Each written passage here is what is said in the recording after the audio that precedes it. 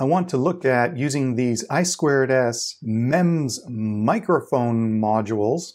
I have two of them to try out. And I'm also going to look at this I2S DAC PCM5102A. So the idea is I can put one microphone on the left, another one on the right channel of the digital audio, and send it out as stereo audio. And I'm also generally still working on audio using the ESP32's built-in DAC in this phone line simulator project. So I'm generally always on the lookout for other Arduino libraries that can generate tones or playback recorded sample files. So I'm also going to take a look at this Arduino Audio Tools library I just started experimenting with. It's got a lot of capabilities, but one of its goals is to try to simplify audio within the Arduino platform. So it can support a bunch of audio sources that you can get audio from, including a microphone over I2S, or a regular analog input port, generated sound within software, played back from an SD card or from program memory, and so on, even taken from an internet stream. And you can send audio out to a bunch of targets as well. So in one of these examples, you define where audio is coming from and where you want it to go. In this case, it's coming from a memory stream and it's going out to an I2S DAC. And then you set up a stream to take the incoming audio and send it to the outgoing audio. And it takes care of itself with basically one line of code in the main loop. And there's a lot of other libraries that may need to be installed depending what features are being used. So the first thing I'm going to try to do is generate a couple of sine wave audio tones that I can use to make a DTMF dial tone if I were to use this in a phone line simulator. So this library would be installed in addition to the other Audio Tools library for that. This can generate or play back audio. And I took one of the demo sketches, which has two sine waves and plays them together. And for now, I'm not using the external I2S DAC. I'm using the built-in ESP32 DAC GPIO 25 and 26. So we use the analog audio stream from the library as our output target. Then we're using this library to generate two sine waves as our audio source. Then the generated audio goes out to this GPIO 25 DAC.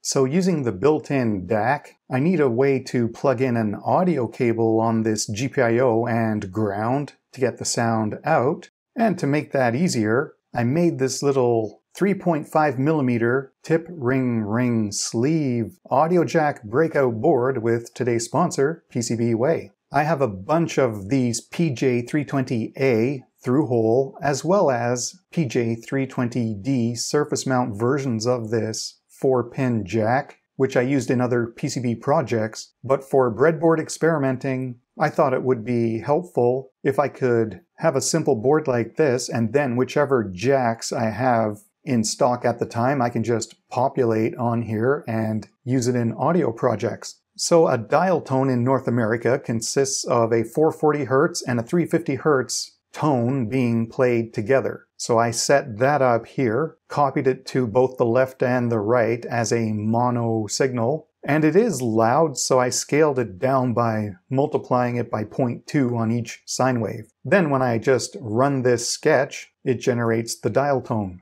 With the audio jack connected to GPIO 25 and 26 and then ground, I can get the left and right audio into the audio cable.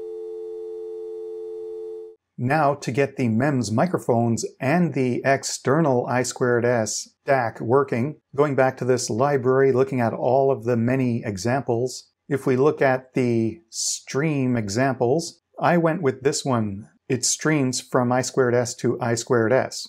So that means I can use my audio source as I2S microphones and the output audio an external DAC over I2S. Looking at these microphone modules, we have power and ground. This can run at 3.3 volts. Then we have these 4 other control pins. So they can be named different things on different modules. So this one has word select, clock and data, and then there's this left-right channel select. Depending if you tie this high or low, this mono microphone will send its audio either on the left or on the right. On this other module, we have as well a left-right control, word select, a serial clock, and serial data, and then power ground. So those two modules have similar naming conventions. We won't go into what is I2S audio. It's a communication protocol from the 80s for sending or receiving audio data, basically. But here's the three main signals. We have our serial clock and the actual audio data, similar to an SPI bus. But then this word select is used to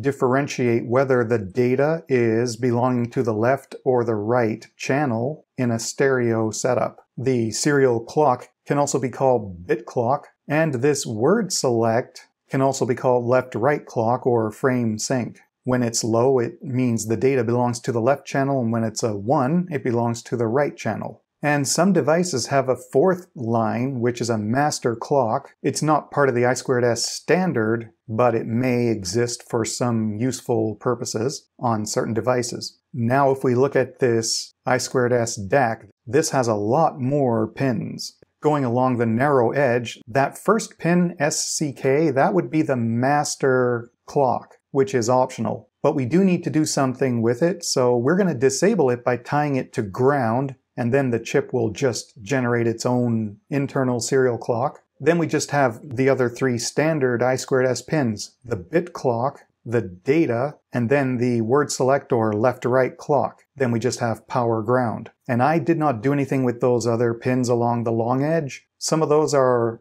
the audio output, if not using the onboard jack. And then there's a few more control pins, but you can see those surface mount jumpers called H1L through H4L, and that lets some of those pins be connected to VCC or ground to do some configuration of this DAC.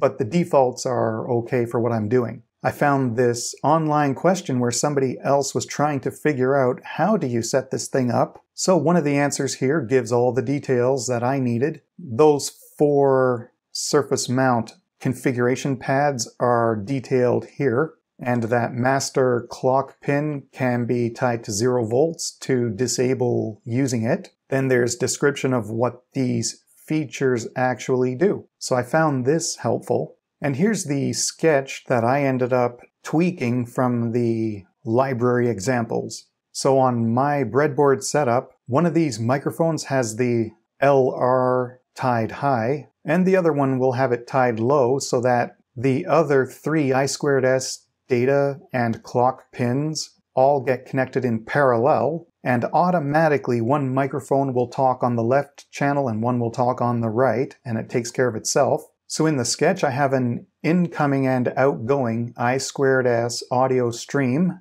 and I'm copying whatever data is coming in on the input I2S over to the output DAC I2S. For the input, I'm receiving I2S data in, and there's 2 physical I2S channels on the ESP32, so I'm just assigning channel 0 to be the microphone channel, and you can choose whatever pins you want. So I'm setting up the bit clock, word select, and data on these 3 pins for the 2 microphone modules in parallel. And we have to transmit out on the other I2S channel number 1 to get to the DAC.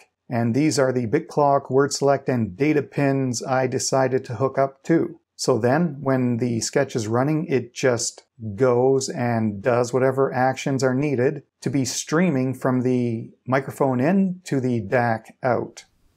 Standing 2 feet above both microphones being centered.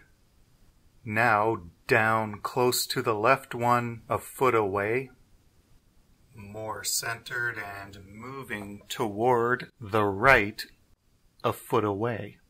I'll be looking more into the other features of this Audio Tools library. It has a lot of possibilities. Thanks to PCBWay for sponsoring this project.